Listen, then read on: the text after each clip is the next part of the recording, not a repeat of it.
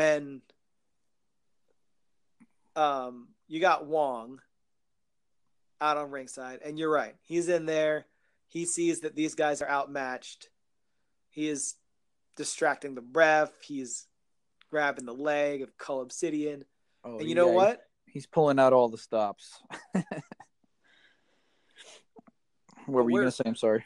Well, we're about midway through the match, and they're working over Doctor Strange, obviously, because if somebody's getting the hot tag in this tag match, it's going to be Iron Man.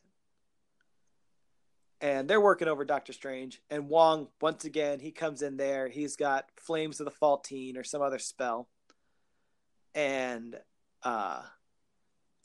this time, he crosses him the wrong way, and just Cull Obsidian just drops down, and he just decks him and throws him into the stairs, and he's out of the match. Like, no longer a factor.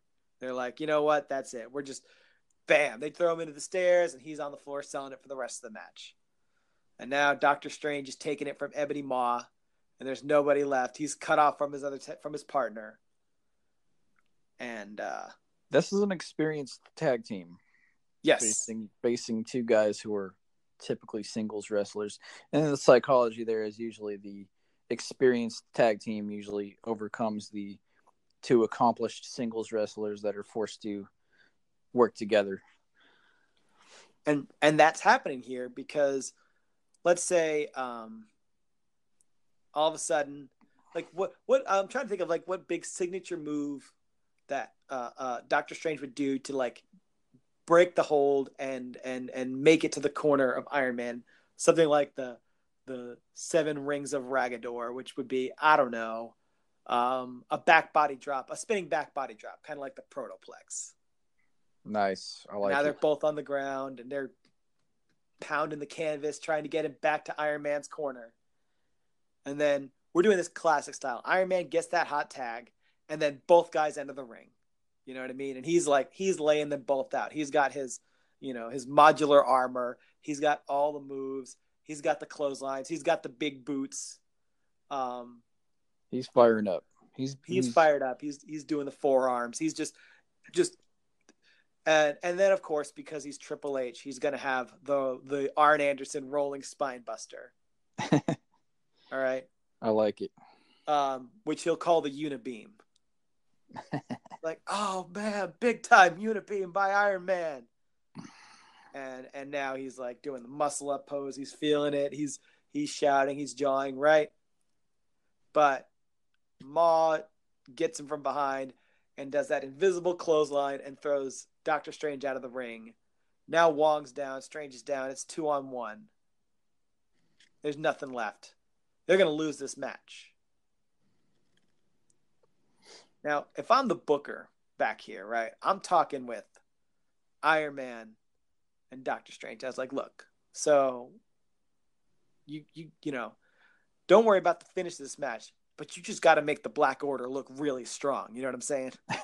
Like they're not going over, but you got to make the Black Order look really strong. And they're like, well, what are we going to do for the finish? You know what I mean? Are we really going to eat the pin from these guys? And they're like, no, because by the end of the match, Iron Man's down. He's out. All of a sudden, Spider-Man's music hits. Outside interference. And he's not going to sit there and wait. He runs to the ring. He climbs that top rope and does like a swanton bomb type thing. Oh, yeah. He's doing swantons and moonsaults and 619s. You know what? No, he didn't even go to the top rope. He's got to be doing like a springboard Hurricane Rana. There you go. He's doing springboard. He's bouncing off the ropes. He's doing knee strikes. He's just taking it to both these guys, right? And they just start ringing the bell. Ding, ding, ding. They're like, no, we're throwing this match out. And he's like, look, man, Iron Man was done for. And I think at this point, it would be sort of like an overeager babyface. You know how there's like sometimes a babyface who's like trying to get in with a tag team. And so he jumps in when they're like, oh, man, we had that match. He's like, no, man, you needed me. You need me on the Avengers. You need me to – I saved you. And they're like, no, man, you cost us the match. You need to go back home.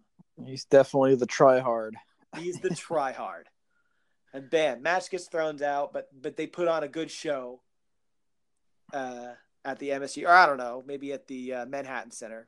They put on a really good show. The Black Order is in town and they're ready to take out everybody. And then post-match shenanigans after Cole Obsidian goes for his finisher, the top rope big fist drop. Yes. And but I he actually falls out of the ring, and then they end up breaking his arm. but Cull Obsidian, or not Cull Obsidian, Ebony Maw and Doctor Strange, they're brawling back to the, behind the curtain. The two of them are going at it, and they disappear behind the curtain because their story's not over. And Spider-Man's just like, man, I'm just trying to help. And he's getting like a dressing down from Iron Man. He's like, nah, man, we don't need you. You're not on the Avengers. You need to get back home and take care of your family. He's like, look, you go home. I'm going to go after my tag team partner. And bam, that's the main event of this local promotion. I was surprised by how easily that translated into a tag team match. Yeah, that was awesome. Once we get a better flow, I think we can have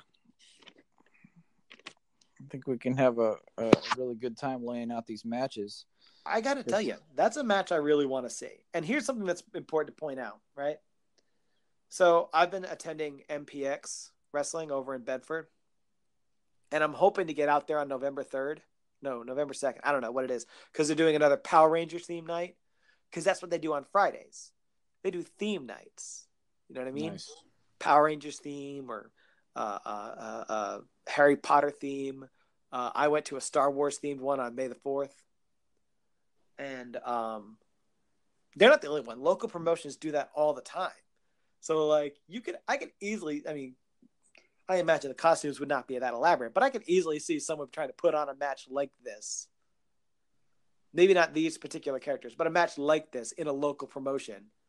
And it just sounds like it would be a lot of fun. I love the idea for that ugly mashup theme song between entrance music for Iron Man and Doctor Strange, because that's exactly what it would be. It'd be these two songs that don't go together, just cutting in and out on one another. That would be it's just disgusting.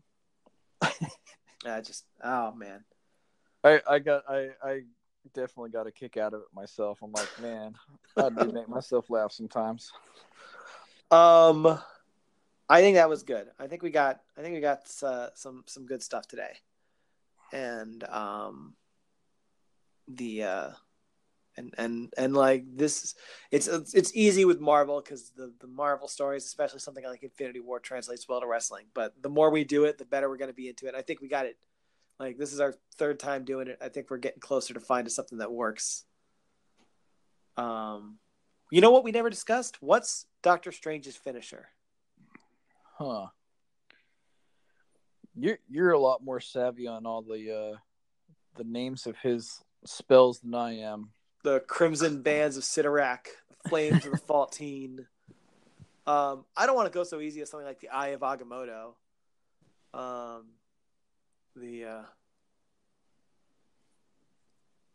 His finisher would be the Hoary Hosts of Hogarth. By the Hoary Hosts of Hogarth. And that would be the call when he lands a move, just like, by the Hoary Hosts of Hogarth. That would be his finisher. But what would the move be? He's got the fans trained to chant it with him. Yes. But I don't think you can't call a move like that if it's a submission, because it's going to be ongoing. So it's got to be a single move, a throw or a strike or something. You know what I'm thinking? What are you thinking? I am thinking it's going to be something like Damien Sandow's first finisher, where he wraps the arms around the neck and then comes down for a neck breaker. Yeah. Like that, I think, would be Doctor Strange's finisher. It's a technical move, but you can throw it on quickly, you land it quickly, and he would roll out of it. You know what I mean? Yeah, I think that would be, the Hoary Hosts of Hogarth. And he just, bam, he comes at him, casts him by the arms, wraps him across the neck, and then comes down on a neck breaker. Yeah, I could see that being his finisher. A good mix of mystical showmanship with technical prowess. Absolutely. Absolutely. I imagine Doctor Strange, much like the comic book character Doctor Strange, he would be the kind of wrestler that not everybody gets. You know what I mean? They're like, I don't see what's so great about Doctor Strange. You know, He's a smarks wrestler. yeah, there you go. Doctor Strange is a smarks wrestler. Well, that was fun. Good talking to you. And and I'm sticking with Wire. I just got to try to make sure not to put the in front of it, but I'm sticking with Wire for now because I made a logo and I made a logo for this, and I don't want to make another one. All right, man. All right, man. Later days. Take it easy.